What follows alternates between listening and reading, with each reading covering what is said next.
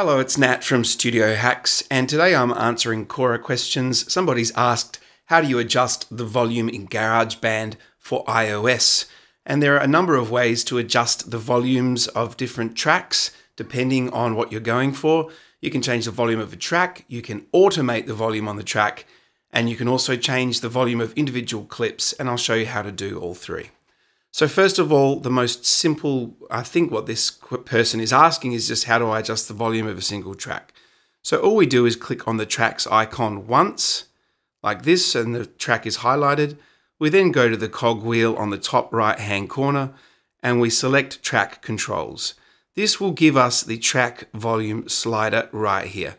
And we can change the volume, that's 0, minus infinity, and we don't really have any ledger lines or decibel readings like you would on some of the more higher end digital audio workstations. This is just a very simple way of, I think around here is about unity, if you know much about mixing.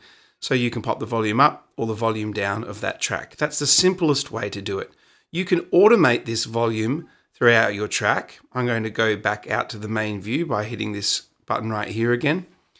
You can automate the volume to make changes throughout your track by clicking once on a track and then clicking on it a second time. And then we bring up this little automation thing here. So you can see now there's kind of a grayed out line on each track. And this is the automation line. So to create automation points, we hold our finger down on this pencil right here. And while we're holding that down, we tap on that line to create automation points. We can then grab one of those points and drag it down. So we can use one of these automation points to, say, fade the volume in at the start of a track, like this. And we can make a track quieter for a bit and a bit louder. So let's just have a listen to this track and see what that automation is going to do here.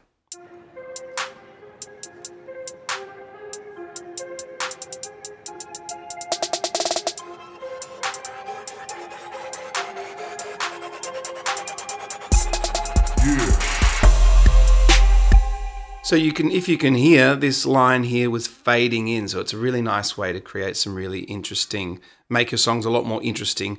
And you can click on one of those and you can copy that breakpoint. And then if you just move the playhead here, you can click there and hit paste. You can also double tap on that and you can delete one of those breakpoints and you can cut and paste. We can also copy all of these to another track. If I click my finger down and drag over a bunch of automation points, I can also copy them by tapping there and hitting copy, and then down on this one, I need to make sure the playhead is at the start of where I want that to be pasted.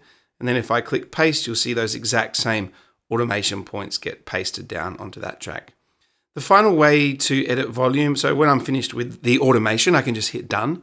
The final way to change volume is if you have individual clips like this, or you might have individual drummer clips and audio clips or MIDI clips. You just click on that, click on it again, and under settings, we have an individual clip gain. So that will change the volume up and down just for that clip. And then I think this works on the drummer tracks. I don't think I've tried it out. Let me go settings. So there we go. We can change the velocity, which is kind of like the equivalent of volume, but for a software instrument track.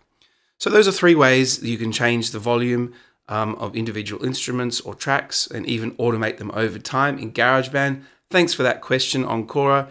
And if you found this content valuable, make sure you shoot us a sub or a like. And if you have any topics you would like me to cover, just pop a question down in the comments.